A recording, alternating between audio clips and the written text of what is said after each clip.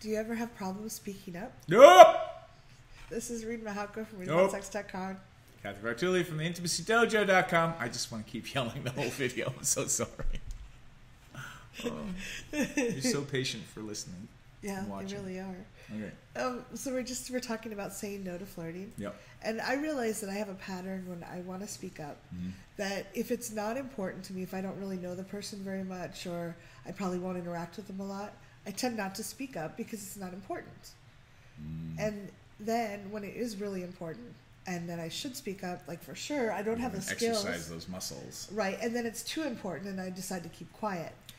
So I just was noticing that when we were talking about that, I'm sure I'm not the only person that has this tendency to like, oh, it's not important enough to go through the effort and the discomfort of speaking up, so I'll wait till later. Yeah, if you're like that, leave a comment right now. Like, tell us, like, I'm like that too. Call yourself out. Because it helps when we see, oh my goodness, there's more people than just me doing this, and then you don't feel alone, and that can be a good, like, oh, okay, a way to start anchoring that you can change this.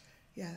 So what I would encourage you to do, and I'd love any thoughts you have, but is practice the times like whenever you catch yourself thinking, oh, this isn't important enough to speak up, think of it as a practice time. Like, you're not going to show up at the big race having never practiced racing, so to speak. So you can like, hey, I'm kind of awkward at this and we don't know each other very well, and I'm going to practice. I'm going to start building that muscle up with people that I don't have a big investment with. So that I can keep the relationships that really matter clean, and I might during the process of cleaning things up build a deeper relationship with the people that are there. Yeah, when you talk about, and again, this is me and my own weirdness of experience. Like when you tell people about social cues and social weirdness that you're going through, most people are like, oh yeah, like I totally get that. Yeah. So when you say to somebody, hey, you know what, I'm noticing something that I want to speak up about because I've set my goal for this year to get better at speaking up about stuff. May I practice with you? Most people are like so curious about, well, what is it? A lot of people will say yes. And then because you named it, one, for me, the anxiety becomes a little less because now I got the ball rolling. Because I checked in with somebody and they're like, well, this is curious. No one's ever done this at a cocktail party. Well, yes, please tell me. Then I feel like I've got, a yes from them and I got a green light. So that makes it even easier. And then I can practice the thing. Yeah. So one of the things I encourage people to do, and I try to remember myself too, is that I can be present with feelings that aren't comfortable. We tend to want to avoid them. We tend to want to distract ourselves from them or do something else.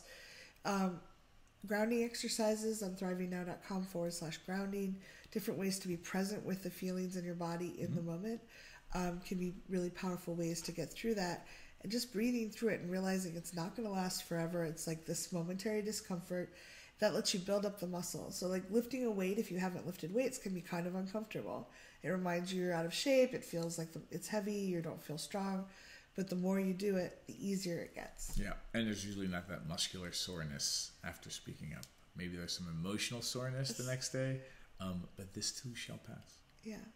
I hope this helped. I'd love to know if you have this experience too. Please leave comments below. Leave your comments and thoughts now, please.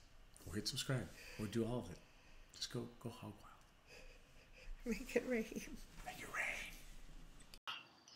Thanks for watching.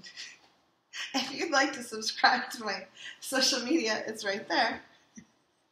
And please subscribe to this channel there. If you'd like to see more goofy Reid and Cathy, there's more videos there. See them. Why are they there?